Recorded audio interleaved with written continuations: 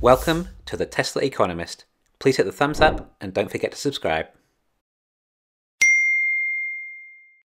It would seem that a new Model S has caught fire in Pennsylvania. Firstly, Norm was in the car at the time of the fire and Norm was injured, fortunately, but the fire department was obviously on the scene. It's actually a little suspicious, as there was a witness who reported the car rolling on fire too.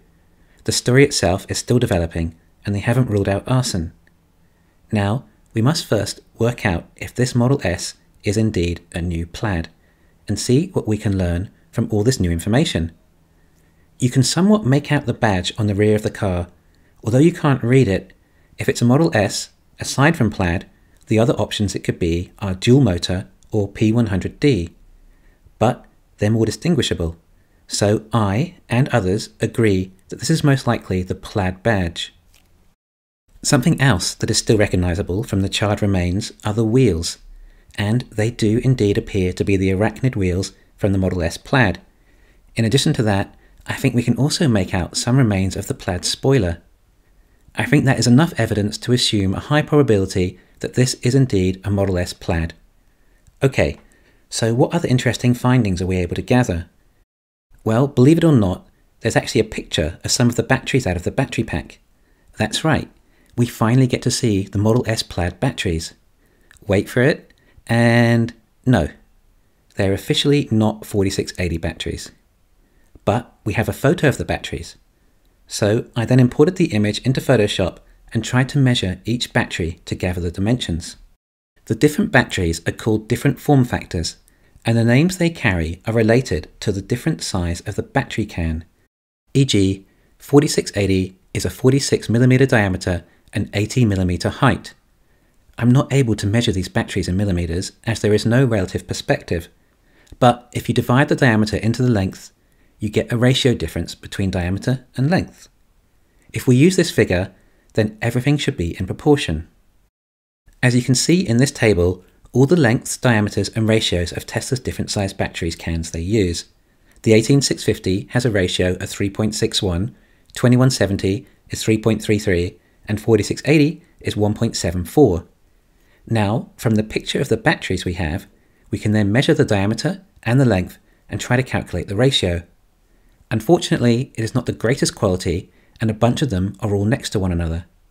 I did measure each one of them though, and I've put all the measurements and ratios in the table too. Now, as you can see, there is a slight variance, but definitely within accuracy to completely rule out the 4680 form. All these other ratios we have are all pretty much right in between 2170 and 18650, and there are also quite a few people speculating that Plaid may be using 2170 form also. I think we can agree that the most credible battery to measure would be the one that is separate from the others, as it is not next to any other batteries and is clearer to see the entire outline. I thought the ratio of this battery was around 3.43, which is 0.1 away from 2170 and 0.18 away from 18650. Clearly the ratio is much closer to the 2170 form. Therefore, the Plaid is most likely using 2170 form, right? Well, the images were not great, and the angles they were displayed possibly didn't show the entire battery. In other words, these measurements I took, I believe, must have been minimum dimensions. But given the diameter is of a circular nature, it is likely to be the more understated figure, rather than the length. That would then mean that if any of these Plaid battery ratios exceed the 2170 ratio, then it must be the 18650 form factor. Therefore, I'm now placing the highest probability on Tesla using the 18650 battery form, which I know some of you have been trying to tell me for some time and are happy that I'm now on the same side as you. But I appreciate you all for humouring me, as I did want to explore the potential of the 4680 batteries. In fact, to reaffirm this even further, Wall Street Journal recently did a review on the Plaid. When the Tesla engineer dropped the car off, he also stated that it had 18650 batteries too. A lot of you agree with me that Tesla's future growth is all about the 4680 battery. They need to achieve these in great numbers to reach the success we all seek. And okay, some people think that Tesla is all about FSD. Well, I think FSD is only any good if you can make enough cars in the first place, hence the batteries. This is why I like to investigate what is happening with the 4680 batteries so much.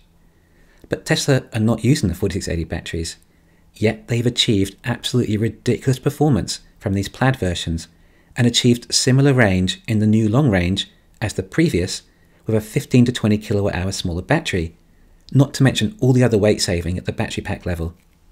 If this is not the 4680 batteries, then what has created such an impressive specification? Well, the reason I was so quick to jump to the 4680 batteries was simply because it's too big an increase, not just from the previous 18650 batteries, but even from the 2170 batteries. So why did I think this could be the case? Well, the new chemistry in the 4680 batteries is much more energy dense, creating much higher performance. Therefore, I was sure this must be the new chemistry, and I would have thought it not be a wise business decision to retrofit your oldest battery version. And sure, there were lots of other reasons why the 4680 made sense too. But okay, Tesla probably know what they're doing better than me, and there must be a reason for them sticking with 18650. I suppose that Tesla still need every battery they can get. No point discontinuing an entire line. Tesla did say that they were having issues with the safety of the new batteries, implying that something had changed with them. Hopefully this is not a result of this fire. Now Panasonic had 6 months to move over to this new chemistry and perfect the batteries. That seems like plenty of time to achieve this. The thing is, it's not the 4680 battery can that's scarce, it's the ingredients inside the can and the jelly roll. So I'm not quite sure what the opportunity cost was in not moving over to the 4680s. We can only speculate. Perhaps it was even harder to change over the battery line for a new size form. Well, in the Wall Street Journal article, it mentions that the 18650 batteries in the Plaid have been upgraded, which would only further confirm this theory. Previously, the 18650 was using NMC batteries, nickel, manganese and cobalt. On battery day, we were told of a new cathode chemistry that no longer required cobalt, and a new anode chemistry that now contains silicon. That would give more energy density due to silicon being able to hold more ions than graphite, thus making it more power dense. Then, we also had the new dry slurry technique and the tabless designed batteries. These were the main changes at the level of the battery. In other words, I think it is safe to assume that Tesla have used this combination in the 18650 batteries. With the figures we are seeing, I think they may have gone all the way with the anode, cathode and jelly roll. But to have gone tabless? Well, that's pretty major, and may not be as easy in the 18650 form. The main advantage of tabless is that it's much faster production speed. Well, these are not mass-produced vehicles, so perhaps that is not quite as important. But if they went the same way as the 4680 line, then Tesla may very well have gone tabless. The fact that Tesla have tabless 18650s could be the reason for the new battery pack. Otherwise, I'm not sure of the point of the new battery pack. Other than if it's structural too. But nope, the Tesla engineer in the Wall Street Journal article said the pack was still a bag of potatoes, meaning the cells themselves don't carry any structural load, as in despite using a new battery pack, it is still not a structural battery pack. We also know that Tesla are not using the gigapress for the Model S either. In other words, no die-cast molds, which means that the Model S is not taking advantage of the other major improvements we saw on battery day. Yet we still see Tesla able to achieve this outstanding specification. Also, supposedly, according to Motor Trend, Tesla are achieving all of this with just a 100 kWh battery pack, allegedly slightly smaller than the 104 kWh battery pack in the previous performance version. It looks like this new battery chemistry is amazing. Like, is this with the high nickel cathode or nickel and manganese? But the Model S is not the make or break of the company. It is used for a bit of fun and publicity. It is a real shame they didn't introduce the 4680s into their flagship vehicle. Let's analyse what this might actually mean for the company then. Well, I think this shows that Tesla have got very far with their new jelly roll that goes inside the battery cans. Elon had mentioned on the Q1 earnings call that they were still refining the battery production line. I think this was mainly due to the dry slurry technique. But this might be evident that they have sorted these issues. On the other hand, the 18650 might just be a much slower production line, which means less advances are necessary. That may also be the reason Tesla stuck with that form factor. But why not have at least gone with the 2170 factor? Especially if building a new battery pack anyway. Also, they could eventually be used in other 2170 batteries in Nevada perhaps. Although I think it likely Panasonic will be adding more 4680 lines there instead. So this could mean Tesla are not going quite so well with their 4680 batteries just yet, but have managed to implement the advances they have achieved into the 18650 batteries, and using what is available for now, they just simply aren't able to produce at that necessary speed yet.